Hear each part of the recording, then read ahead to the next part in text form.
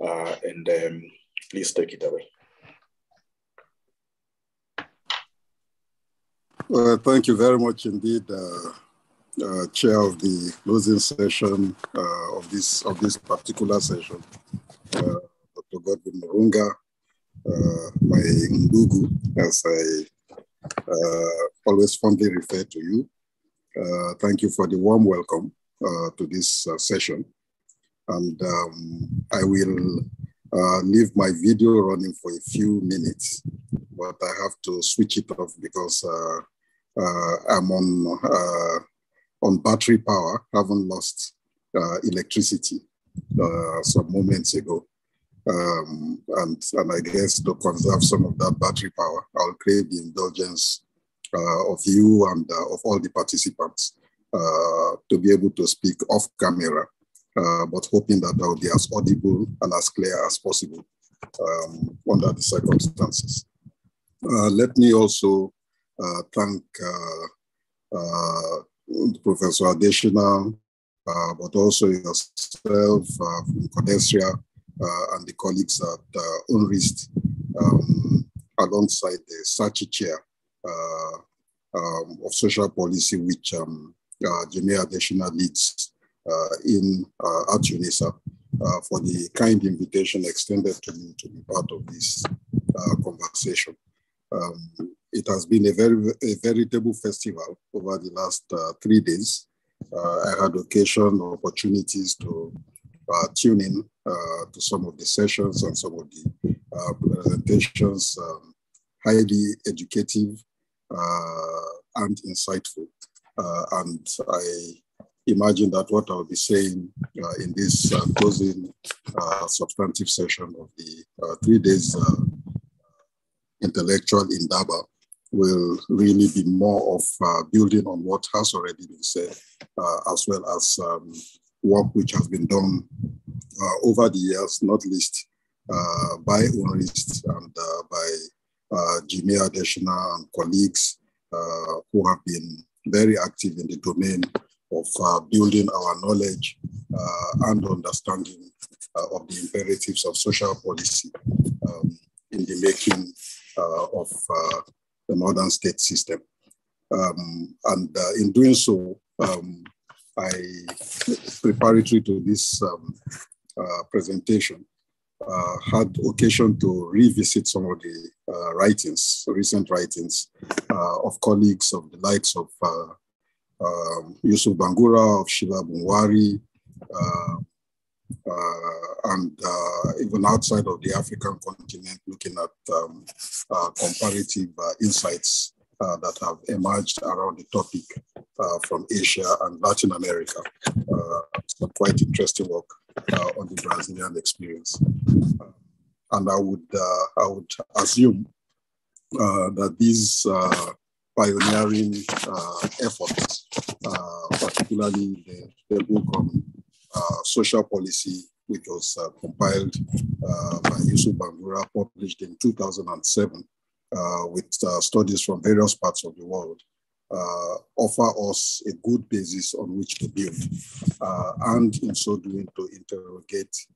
particularly the African continental experience on which I propose to focus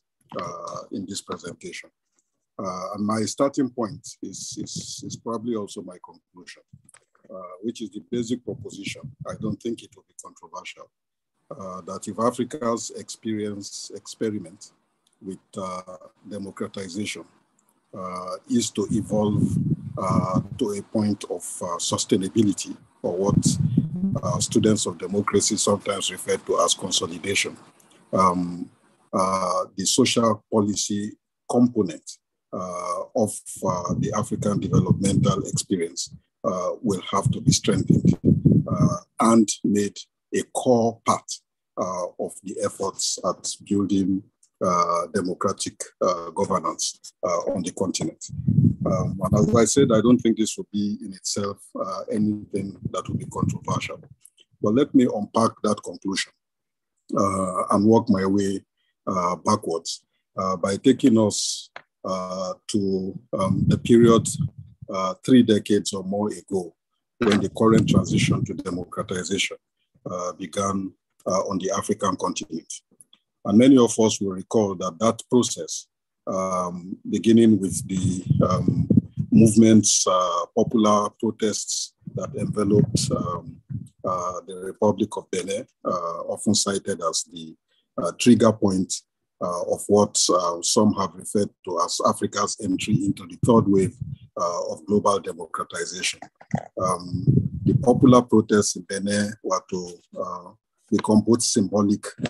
and serve as a trigger of that transitional process from an authoritarian era into a new phase of political evolution on the continent. But it came against the backdrop, and it needs to be emphasized, of more than 2 decades of economic crisis and structural adjustment on the African continent. Economic crisis which began on the back of a payments problem, the problem of balance of payments, which in itself was also compounded by an external debt crisis, the 1982 so-called Mexican weekend, when Mexico defaulted on its loan repayments, and that default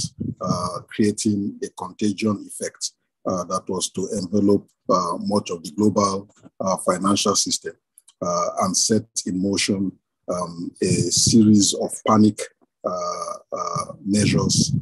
by key financial players, which in turn refracted itself into the African continent as a problem of external debt servicing that became generalized over time beyond a balance of payments problem to a broader economic crisis. That crisis became the foundation on which structural adjustment made its entry into the African policy space, underwritten by the IMF and the World Bank, going way beyond the initial austerity measures which African countries had themselves initiated in response to the early days of the economic crisis that confronted them, and which by definition was supposed to be a more holistic intervention aimed at carrying out a complete economic reset and recalibration. The thrust of the adjustment programs, as we all know and will recall, indeed, we are still living with structural adjustment, even if the name itself may have changed over time. But the thrust of the adjustment programs was by definition also deflationary, given the neoliberal foundations on which they were conceived. And they culminated in a determined effort to undertake a retrenchment of the state, and along with it, whatever was available or left of the social policy of the state. I think it's important for us to keep this point in mind about not just simply a determined, even doctrinaire effort under the rubric of structural adjustment to cut the state, the post-colonial state, down to size and limit it to what Tandika in his days referred to as the night watchman role, simply providing basic security for citizens and for investors in particular, but otherwise leaving the terrain to the so-called free forces of the market. This actually went hand in hand with a retrenchment of social policy, some of which actually comprised an important part of the gains of the post-colonial period, of the gains of independence. Social policy measures coming in various forms and shapes, in which many African governments, as they achieved independence, invested heavily from the health sector to the educational sector, but even to broader institutions of economic and social development that may not have been defined specifically or explicitly as performing a social policy function, but which in fact were multitasked institutions that became part and parcel of the broader fabric of social cohesion and of the kinds of progress and mobility that characterized the first decade or two of independence. And it was this complex of social policy interventions of the early post-colonial period that the IMF World Bank structural adjustment programs particularly targeted for dismantling alongside the retrenchment of the state. The consequences of the structural adjustment years were multifaceted. They are very familiar. I'm not going to dwell too much on them, except to note, particularly in conversation with the writings of Sheila Bunwari and Yusuf Bangura and others, that one immediate consequence was the deindustrialization of African economies, and on the back of it, a massive problem of unemployment, the decimation of the historic middle class of the post-colonial period, and so on and so forth. Consequences which basically added up in the context of the attempts to balance budgets, cut the public expenditure, including particularly the social expenditure of the state, introduce cost recovery measures, basically a metaphor for an increase in the price of social services that was still available, and user fees and all of the language that was invented by the IMF and the World Bank to push through their agenda of the retrenchment of the state and of social policy. But all of this culminated in an expansion in the boundaries of poverty and a rapid expansion in inequality across many of the countries of Africa as the adjustment years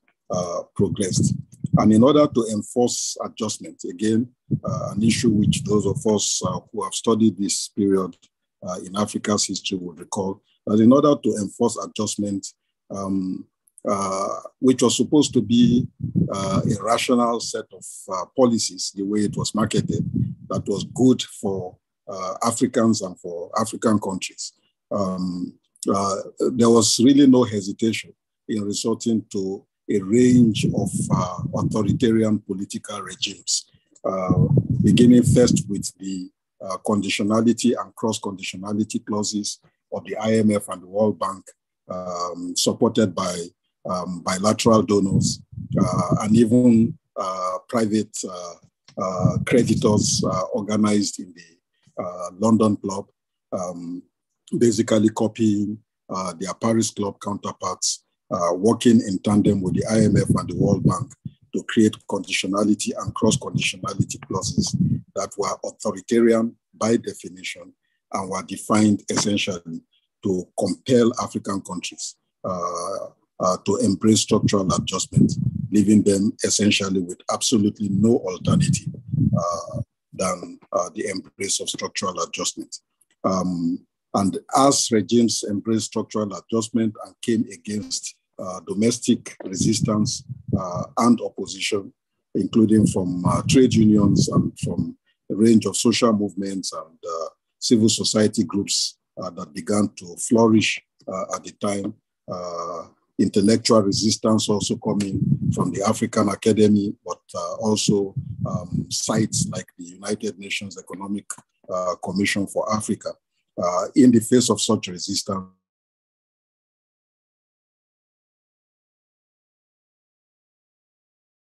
we simply saw a strengthening domestic governance processes.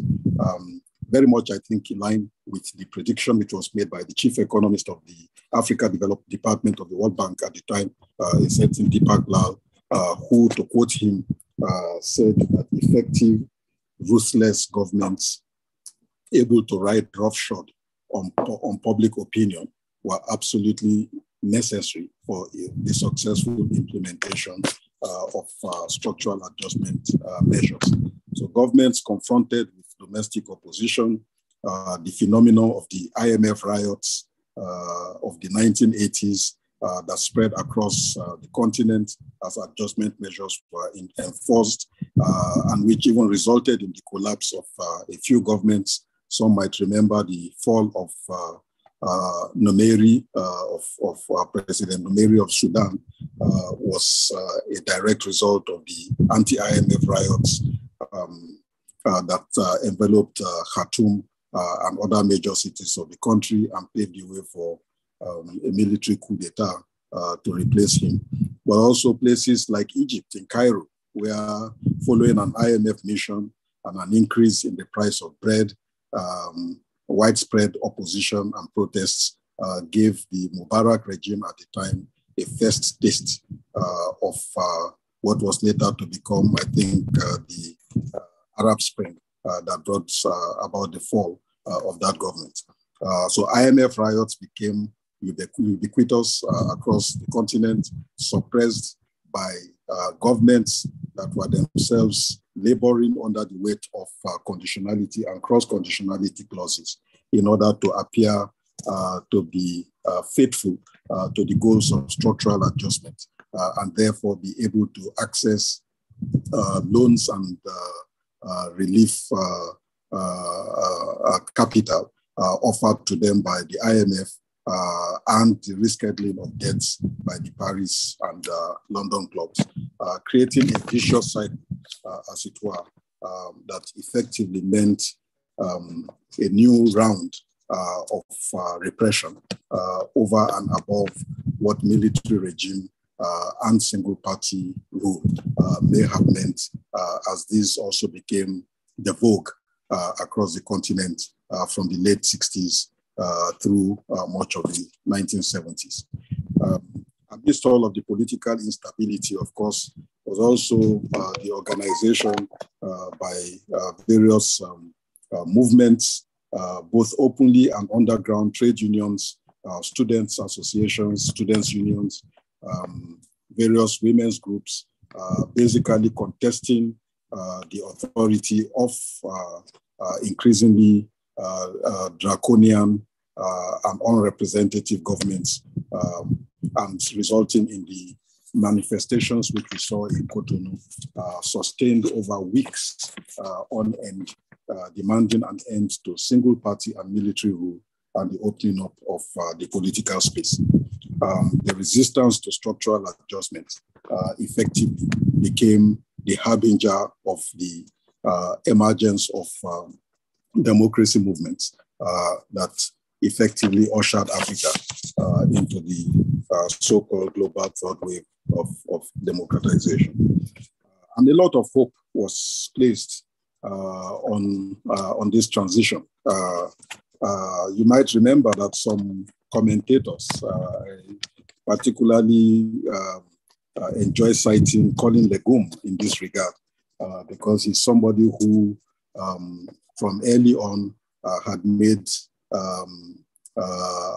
investments of intellectual effort in tracking political developments on the continent in the period from late colonialism right up to the 1990s, when these demonstrations resulted in the fall of long-established single-party and military governments. Colin Legume celebrating what was happening, the transition that was underway, as nothing less than a second liberation, on the argument that if the first liberation was Africa's freedom from colonial rule, the second liberation was the beginning of freedom from authoritarian government across the continent, and the hope that this might be the beginning of a new phase that will usher in representative government of a kind that will be accountable to the populace and able also to formulate policies that will be responsive to the internal dynamics of many of the countries of the continent. The champions of the protests against authoritarian governance were themselves very careful to insist in a lot of cases, and that translated itself into the sovereign national conferences which we saw to insist that it was not going to be simply a matter of cosmetic changes in the administration of public affairs, but rather a wholesale restructuring of the political system in order to ensure that empowered citizens are able to occupy the driver's seat. And so through the sovereign national conferences, we saw a whole host of initiatives ranging from a rewriting of constitutions, in some of the best examples, to the reconstitution of the electoral system, including the enabling of autonomous election management bodies, the licensing of a new multi-party political order to underpin the new system of, or the reinstated system of electoral pluralism, rules about the opening up of spaces for citizen participation, the right to demonstrate, the right to assembly, the right to association, and all of which fed into a period of efflorescence in civil society life across the continent during the 1990s and beyond. And I think the early signs that came from the transition would have perhaps suggested to many that Africa may have finally made a qualitative break with the authoritarian past, as we began to see an alternation of power, long ruling, live presidencies replaced through popular elections by a new set of actors who came to occupy the center stage, as electoral pluralism threw up one surprise after the other. I guess for many of us, the voting out of the United National Independence Party of Kenneth Kaunda in Zambia was perhaps symbolic of the kinds of shifts that were to take place in many other countries of the continent, both as long-ruling presidents and ruling parties, or military dictatorships, or indeed even diakical military-civilian arrangements that dominated power, gave way in most places to a new set of political actors brought into power on the strength of an electoral pluralism that also showed signs of strengthening itself over time. Sometimes I think to a point where issues of electoral integrity that had previously been a major concern of citizens appeared in some instances to become something of the past. I'll cite here the notable example of Ghana, where the quality of elections improved significantly from one electoral cycle to the other. And at the third or fourth level,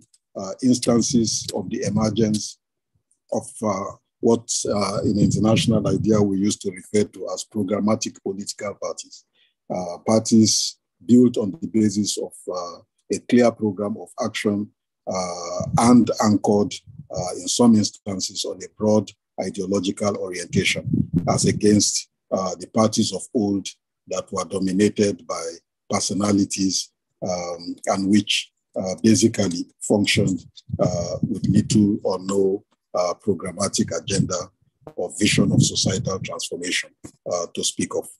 So broadly speaking, this seemed to be a process of transition that set Africa on the right path, as it were. But it was really not too many years after, even before the dawn of the new millennium, that we began to see many of the discontents associated with the system of electoral pluralism that was instituted on the back of the transitions of the early 1990s. And here I think it's important for us to reconnect back to the issues of governance, and social policy. It's important for us to interrogate why, by the end of the first decade of the transitions, Africans began to feel that the democracy in which they had invested so much did not seem to be capable of delivering any of the key dividends of improvements in livelihoods, of advancement, of mobility, and of overall citizen well-being and empowerment. And this question important to put side by side with the fact that even on the issues of a technical nature, such as the alternation of power or the integrity of elections, we also began to witness significant setbacks, setbacks which manifested themselves by the first decade of the new millennium in the abandonment of term limitation, for example,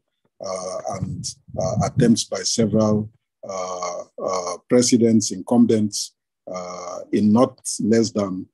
13 African countries by the end of the first decade of the new millennium, basically wanting to stay in office, hold on to power indefinitely, and doing away with the term limitation. That was an important element of the citizen rejection of life presidencies that had been at the heart of some of the conversations in negotiating a new post-authoritarian order on the continent. By the same token, we saw election management bodies increasingly undermined, or in some cases, their leadership compromising their independence and throwing up the familiar questions of fraud in the electoral process of the kind which basically undermines the credibility of the electoral process. And I can cite many other examples of the failings of the democratic transition, even on the terms on which it was unfolded in the 1990s, not to talk of other components that can be summarized under the rubric of the dividends of democracy in the social and the economic domain, which seems to have eluded most governments, in spite of the fact that alternation of power continued to take place in at least a significant number of countries on the continent. First and foremost in this regard, I think, is for us to remember that many of the elected governments came into office with the expectation, at least from the Bretton Woods institutions, that they would use their newly acquired legitimacy to continue to push the agenda of structural adjustment, which by definition was an agenda of deflation and austerity. And here, therefore, we are confronted with a situation in which elected governments, regardless of what political party they represented, regardless of what alternation of power may take place from one regime to the other across the electoral cycle, were basically stuck with the same set of social and economic policies, no longer referred to as structural adjustment, but bearing all of the hallmarks of a neoliberal program of adjustment around which they were expected to function, and for which many of them really had little or no alternative. This is in fact the paradox that led Thandika Mkandawire to describe Africa's new democracies as essentially choiceless democracies, democracies in which citizens, on the basis of promises of politicians, vote parties into power and alternate power between one party and the other, between one incumbent and the other, even voting in historic opposition parties into office, or finding themselves essentially stuck with the same set of policies, social and economic policies, that basically reinforced poverty and inequality across much of the continent. This choicelessness that Thandika referred to I think underscores also the absence of autonomous policy spaces for social and economic decision-making by elected government in Africa, functioning in a lot of cases under direct and indirect external agencies of restraint, and unable in a lot of cases to produce the kinds of economic and social policies that we would normally describe as heterodox policies. And I would like to come back to this a bit later on, the relationship between democracy and heterodoxy in the policy process. But certainly in the African context, elected government became the enforcer of an old orthodoxy that ran in the face even of the goals of the consolidation of democracy, let alone the questions of the advancement of the welfare of a citizenry that had seen its social and economic lot decimated for almost 3 decades continuously, beginning from the early 1980s through into the new millennium. Effectively, therefore, we also found a situation in which, as our democratic journey progressed, as the rituals of elections took place, poverty, unemployment, inequality became essentially the drivers of a broad disempowerment of citizens, a disempowerment which effectively meant that citizens became vulnerable to a whole host of discontents in the political system, vulnerability to the godfathers of so-called democratic politics who were able to buy the vote, including outrightly buying voters' cards, as to effectively disempower the electorate. A disempowerment which manifested itself in the course of the first decade of the new millennium and led to several commentators to note that increasingly elections in Africa amounted to exercises in voting without choosing. Voting without choosing. We go through the rituals of voting, but in actual fact, we are not exercising much choice in the electoral process, not only because of the choicelessness which Tandika and Kandawiro observed with Africa's new democracies in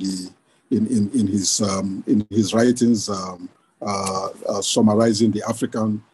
experience of democratization, but also in terms of the fact that citizens went into the electoral process essentially as disempowered individuals who were basically cannon fodder for political gladiators in a context of massive disempowerment, in which the vote really was essentially for sale to the highest bidder in a lot of cases. For the Nigerians who are in this conversation, you'll be familiar with the notion of the stomach infrastructure that was used to capture this situation of citizen disempowerment, of terribly impoverished, even citizens living in a state of immiseration on a scale never before experienced, and therefore vulnerable to all of the any manner that was thrown in their direction, comprising bags of rice or basic household commodities made available to the electorate on the eve of voting, and effectively buying the conscience of the voting population. And in the context of all of this, we also see the opening up of the social and political space to the entry of a range of other actors outside of the state as such, with a state that was increasingly absent, crime and criminality, an underground economy, openness to radicalization, as is often referred to in the literature, a radicalization that spoke of a new era of extremism in which vulnerable citizens for as little as the equivalent of $5 are recruited into the ranks of various insurgency groups, including those of them proclaiming a peculiar interpretation of Islam, such as Boko Haram, and constituting the fighting force of such insurgency movements in search of a new meaning within the political space, of the emergence of militias of various kinds, of violence of a xenophobic nature, side by side with a resurgence in ethno-regional identities and extremities of a kind that also challenge the idea and the ideal of the secular nation state project of the independence period, as well as gender-based violence, which we also, from all of the documented evidence, have seen grown by leaps and bounds from decade after decade in the period since the onset of democratic transition in the early 1990s. So basically, we are inheritors of a process and a system in which we have attempted to build democratic governance, but to do so on the basis of a minimalist state and a state that itself is completely or increasingly absent from the social arena. And I say this despite the fact that initiatives of various kinds, from the MDGs, poverty reduction strategy papers, the current generation of cash transfer initiatives that have been introduced by various governments to try to alleviate poverty and outright misery amongst the citizens. That all of these initiatives undertaken have not really in any meaningful way addressed the question of the role of the state and the importance of a social state in the consolidation of a democratic agenda for the countries of the continent. To the extent to which they have worked, they comprise palliative measures that are too little, miserable in their content, and miserly in terms of what they offer. In South Africa, where the SPiA is located, we talk of about 350 rands in cash transfers. And in other jurisdictions, that amount is even much lower when compared to the 350 rands in terms of current exchange rates, amounts which really do not make any dent of a significant kind in the levels of poverty, of immiseration, of exclusion, and which I think should warn us to the fact that to the extent to which Africa might be able to consolidate a system of democratic governance, the challenge which confronts us today is one of ensuring that the democratic project is built not just on the mechanics of elections and of constitution making, but on a social pact, which puts the social expenditure of the state as a central component of citizen empowerment, understanding that empowered citizens also make for a functioning electoral and constitutional process of the kind that will bring about the integrity, the accountability, and the representation which we wish to see in our political systems. A social pact will also be an important component of the rebuilding of social cohesion in most of our countries in the context of the extreme poverty and inequality to which I have referred, and all of the negative consequences in a revival of xenophobia, of ethno-regional politics, of religious extremism, and so on and so forth, banditry, and criminality of various kinds that we currently live with, and which basically underwrites what some have referred to as the new season of anomie with which we are confronted. So looking forward in terms of our quest for an alternative, my claim, my argument is that Africa's quest for democratic consolidation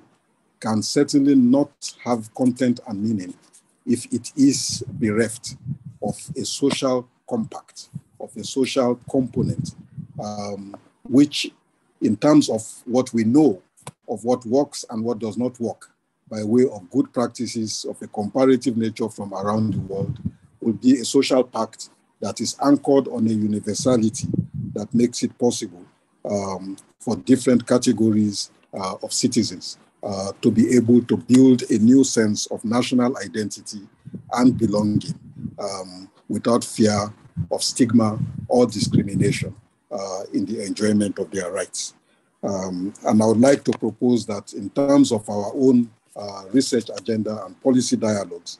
these are issues which we need to bring to the fore of conversations as a way out of our season of anomie. The temptation in some instances to resort to a return to military rule, as we have seen in parts of West Africa, may provide temporary feeling of relief for the populace. But whether military, authoritarian rule, or elected government that is bereft of a social anchorage, we will in fact be confronted with the same problems of anomie unless we rethink our systems and processes of democratic governance in a manner that will ensure that the empowerment of citizens becomes the primary purpose of whatever reforms that are undertaken. And I'm not unaware, of course, that the basic economic conditions for the promotion of a socially pacted democratic system of governance is an important one to which we need to pay attention. My comfort in this regard is essentially that the same reasons that make it impossible for us to have robust social policies as part of the ongoing processes of democratization are also those same reasons that make it impossible for most African countries to develop meaningful trade and industrial policies of the kind that can unleash economic potentialities and enhance domestic value addition through beneficiation, for example, of natural resources, and so on and so forth. We are dealing with the same basic challenge of policy and of the choices which are made by those who hold power as part of a broad transnational power coalition that is bent on enforcing a global system of neoliberalism in the administration of public affairs. And here, I think, for those of us who follow the conversation, the issues which are joined in the struggle that we are confronted with are fairly straightforward. The agenda of ensuring that politics and social policy are disciplined to the demands of so-called rational economics is still an ongoing agenda. And nobody put it better than Larry Summers, a Democratic politician, by the way, in terms of his affiliation in the United States, not a Republican, but certainly one of the best exponents of this global neoliberal agenda when he argued as chief economist and vice president of the World Bank that Economists know what it takes to grow an economy, and they have developed the rational set of policy interventions required to sustain economic growth over a long run. What they have not yet succeeded in doing, but which they must do for the sake of rationality in policymaking, is to ensure that politics doesn't mess things up. In other words, there's still a push, as it were, for politics, regardless of the pluralism that underpins it, to produce only an orthodox outcome. Whereas, in fact, democratic politics, if it functioned properly in any system, in any society, regardless of the level of development, should, in fact, be the propeller of heterodoxy in policymaking, as different interest groups in interaction with one another attempt to forge out compromises of a kind that will ensure that at least a majority of the populace are able to line up behind a consensus that is agreed upon for a season. And it is, I think, again here that we need to begin to insist in our arguments that democratic politics is not about uniformizing either political life or social and economic policy, but of producing what in the old Maoist language, a situation in the public sphere where 1,000 flowers can bloom,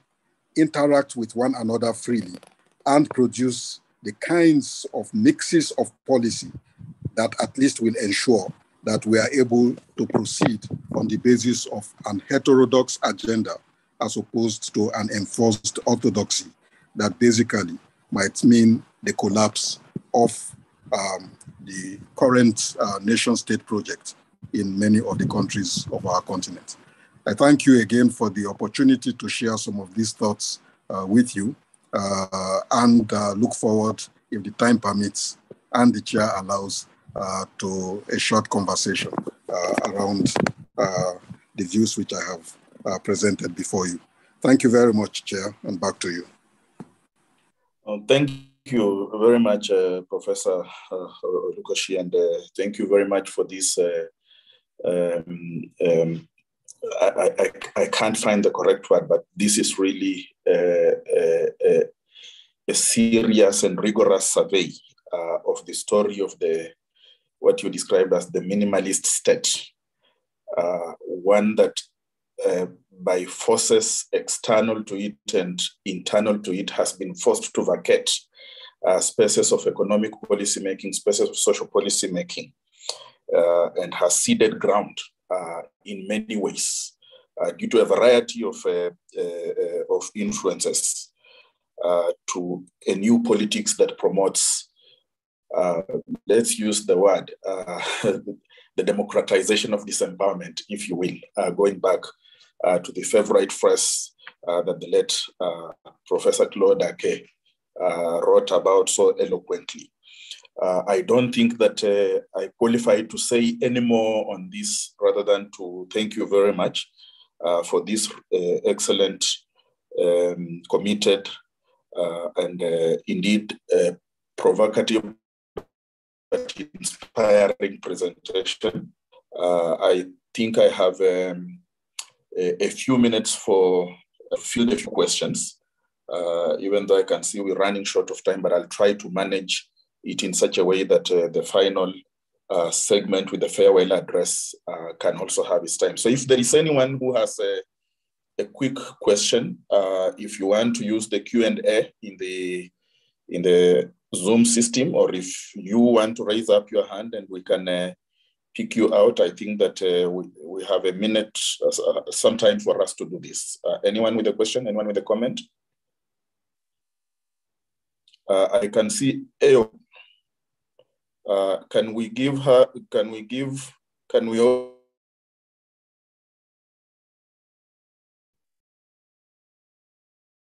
you time in that order? Ayo?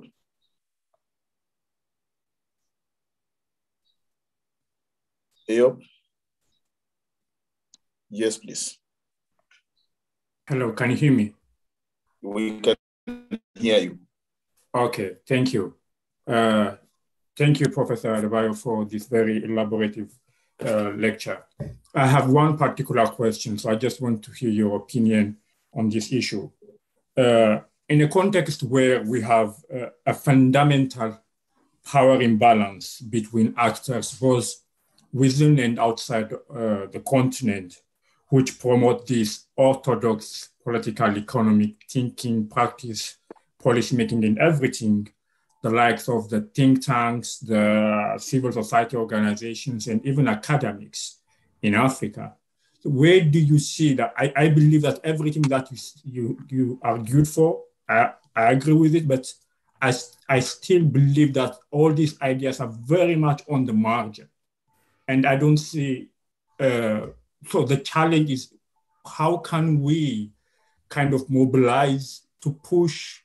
the center and bring these ideas to the policymakers, the decision makers, to the politicians, and even populate these ideas into those practitioners or movement leaders in the think tanks, in the civil society, and the social movement. So I believe that's where probably the challenge is, and I wonder whether you have any comment on that. Thank you. Can I also take the question from the comment from Rich Sewa?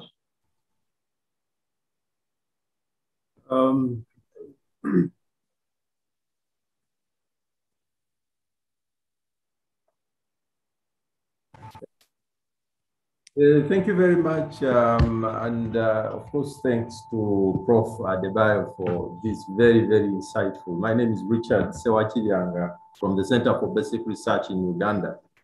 I think for me, the quick point I wanted to ask Prof. Adebayo to really reflect on is this whole point where we see a certain level of metamorphosis of leaders.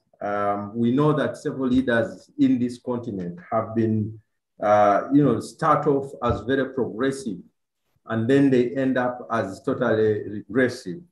Throwing away the ideals, these whole questions of social policy, and returning to issues around, autocracy and militarism and all those kinds of things. But I don't know if in your framing, this is something that you can locate around what is it that happens that sort of allows for a backsliding of leaders in terms of their politics and their practice as we go along, because I think that's an area that we cannot explain, especially if you are from Uganda with a 3-decade leader. Thank you very much. Thank you very much, Richard. I like the metamorphosis from Richard Kirianga to Rich Sewa. It feels very rich. Olukoshi, you want to take on these two questions, and we'll see if we have time for another after that. Well, thank you. Thank you very much indeed. Richard, we're all from Uganda, and I guess we're all trapped in this in this paradox. Even if our experiences elsewhere on the continent are not as dramatic as the 360 degrees turn that you were all living witnesses of in Uganda. Recall my point about alternation of power, essentially producing what Tandika described as the choicelessness. And I think here the reality is also that for a lot of governments, for a lot of leaders voted into office, they get very, very quickly boxed into narrow policy spaces of the kind which effectively pull them away from what one might call the idealism on the basis of which they came into office, into a very narrow realism, for which I think for many, it basically becomes a comfort zone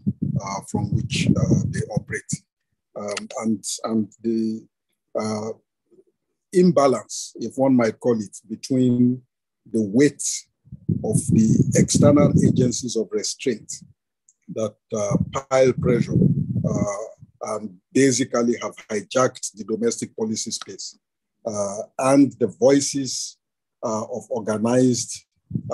forces within the country to push back is one of those areas where we need to pay much greater attention. Doing so also with a recognition that in the period, for example, since the 80s when we began a process of deindustrialization, we've seen a weakening of traditional social movements, of trade unions, for example, without a corresponding strengthening of the kinds of organized counter civil society weight that might be able to fill the gap vacated by our traditional students' union, trade unions, and various other social movements that were at the height of the fight against military rule and authoritarianism, and which were able, in many instances, to be the drivers of some of the gains in social policy that we saw in the period after independence. Students insisting, for example, on particular policies with regards to the fees which are charged for secondary and post-secondary education, or trade unions being able to fight effectively for a decent wage, even before the concept itself became fashionable in international and ILO circles, and so on and so forth, to be able to push a broader agenda of a secular state project that is responsible and responsive to the members of society, to build boundaries of solidarity of a kind which also helps to strengthen social cohesion. We've seen a lot of that eroded as part of the project of structural adjustment and the consequences which it had.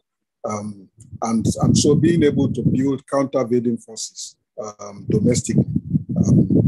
that will also become veritable sources of pressure on those who come into office and reduce their capacity to ride freely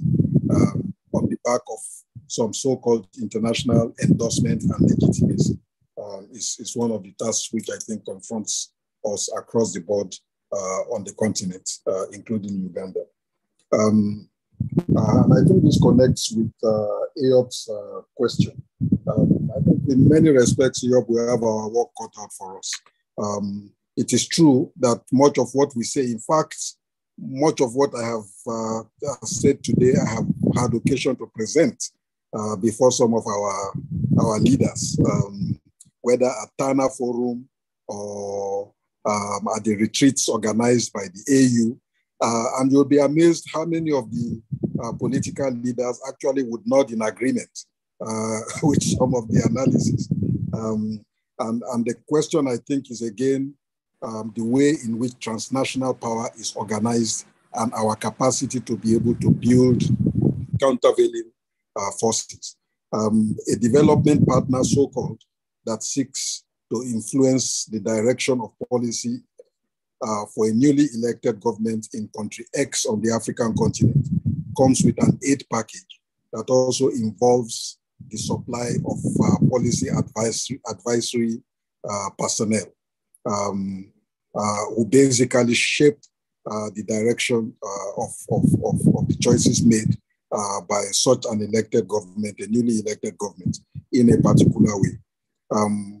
What I think several institutions on the continent where there are progressive-minded people are seeking to do, also to take the results of research which we conduct beyond the realms of the academy into policy and political spaces, with political parties, with social movements, with elected government, where the opportunity is available, in order to at least put on the table the idea that there are alternatives and things can be done differently, and to remind as many of our policymakers and political leaders as possible that many of those who present themselves as supporters with an altruistic mission are actually nothing more than bad Samaritans. Back to you.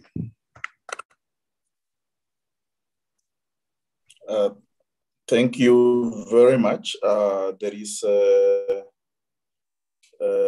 one question that I would like to pick, if you don't mind. There is on the chat Q&A, considering the cost of violent elections on lives and economics, what governance alternatives might we in Africa embrace? Is electoral democracy really for us? Another concerned Ugandan. That is what I have there. Bayo, do you want to take on that?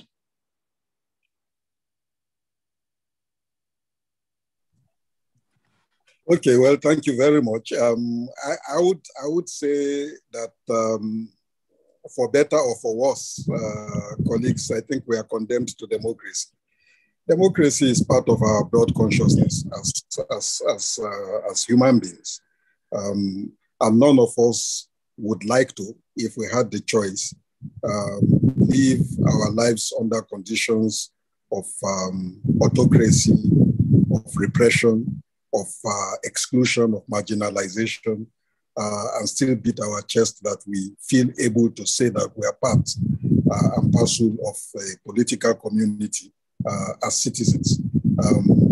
And part of the struggle which we have waged as Africans from time immemorial is in fact a struggle precisely for this most basic and fundamental of democratic rights. The right to be, the right to belong, and the right to participate in matters that concern us at home and globally. Although political gladiators in our current, as in our previous efforts at democratization, will often enact episodes of violence in their fight for power, I think this in itself is not, in my view, an argument for an abandonment of the basic ideal of democratization. Now, we can have a debate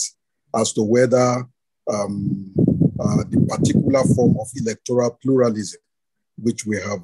embraced as part of the so-called global third wave, is itself the most appropriate. And I've reasoned myself to argue that simply promoting a system of multi-party rule politics without a proper anchorage of such in a broader vision of societal transformation can be both irrelevant and, in the worst cases, irresponsible. Democracy is not an invitation to uniformity. And building our own democracies out of our historical experiences should, in fact, suggest that across the African continent, we would be able to devise varieties of democratic governance of a kind which are responsive to the demands of citizens, while simultaneously being open to helping us to push our agenda of structural transformation as a people. Democracy needs to go with development, and our democratic system will have to be anchored also on that vision of structural transformation that we hope will be the path for lifting the bulk of our people out of poverty and misery of the kind which we are confronted with today. Back to you. Thank you very much indeed for the responses, but also for the lecture. My apologies to anyone else who has a question. Unfortunately, we've run out of time, and I would like to spare some 20 minutes for the closing session, for the farewell addresses from at least 3 speakers. Just to, again, return my sincere word of thanks to Professor Adebayo Olukoshi, not only for accepting to join us for this particular conference, but also for really dedicating the time, commitment, and energy to speak directly to the theme of the conference and to help us not just remember the memory of the late Thandika Mkandawire, but to also provoke us into thinking in line with the vision, with the ideas that Thandika not only led, but also actually inspired us to think about. And really to thank you also for reinvigorating us into remembering this, but also thinking about possible ways forward in the analysis, not just of social policy, but actually in more specific terms, social policy for a sustained democratic governance. And I think sitting behind your lecture is an invitation for us to commit to a new struggle, because I feel that you essentially have indicated to us that there is almost a cyclical nature in the policy of those forces that are detaining us in many of the things that we want to do and advance the transformation of the continent. And perhaps what we need to do is to find ways of breaking out of this cyclical thing and begin to think autonomously in terms of where we want to take the continent. So really, thank you very much. Hopefully we can pick up some of the outstanding questions in other forums. I would like to take this opportunity, therefore, to redirect our attention to the farewell addresses. The conference that we've just had is jointly organized by the SPiA in social policy at the University of South Africa, in collaboration with UNRIST in Geneva, and of course, with CODESRIA, for whom I'm the executive secretary. And I don't want to come back again at the end to begin to pass my own comments as a final address. I'm going to take this opportunity, first of all, to thank the partners that we have worked with in preparing for this conference, to thank Jimmy Adeshina Kajahuyo for the work that has gone into this. I know there is a whole team of colleagues working with Professor Jimmy Adeshina to make this a successful conference. Some of them in CODESRIA, some of them in UNISA. This is really my final word of thank you for all the excellent work that has gone into this, but also indeed for the intellectual content that went into preparing the conference, but that has also been realized through the various interventions that we've had over the last 3 days. The virtual platform isn't always the best medium of doing this, but at least we continue to do the best in terms of highlighting the issues that we need to be discussing going forward. So really, I am really, really humbled, but also really grateful and privileged to have been associated with this, and on behalf of CODESRIA to have been, a part of the agenda of this conference, but most importantly, to be able to remember